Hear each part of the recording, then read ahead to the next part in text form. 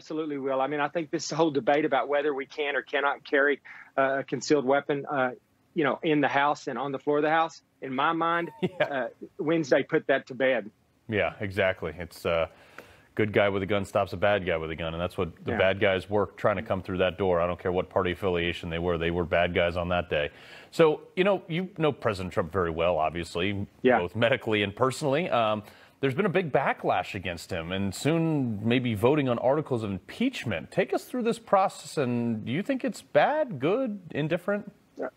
Oh, it's horrible. It is horrible. What's happening in our country right now over the last few days, I can't even explain how upset I am about it. Just like, millions and millions of Americans, including everyone in my district. This is just, there's a huge purge right now. This is a Soviet-style effort to squash free speech right now.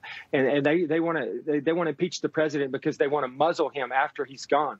And this is just, I don't know where we're going to go from here. I was really hoping that after Wednesday happened, that the Democrats would say, hey, we got to come together. This is over now. Let's figure out how we heal our wounds, how we come together as one country, and how we go forward and make progress for all Americans. But they have no interest in that. The rhetoric right now is unbelievable on the left. I just cannot believe what I'm hearing. Yeah, and I've talked to a number of congressmen over the last few days, quite a few I'm friends with, and I've asked them, like, what's going on? And they are sitting, and a lot of these guys, some of them weren't initially Trump guys. They're moderate Republicans. Some of them are hardcore MAGAs like me.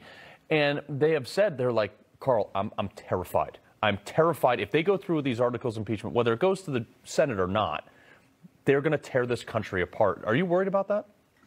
I'm totally worried about that. And I'm even more worried about what's going on with big tech right now. They have even more influence. If they muzzle every single voice of opposition, what do we have left? And that's where they're headed. Right. This is truly Soviet era type stuff that we're witnessing right here on the left. Yeah. Sir, are you on Parler? I am on Parler.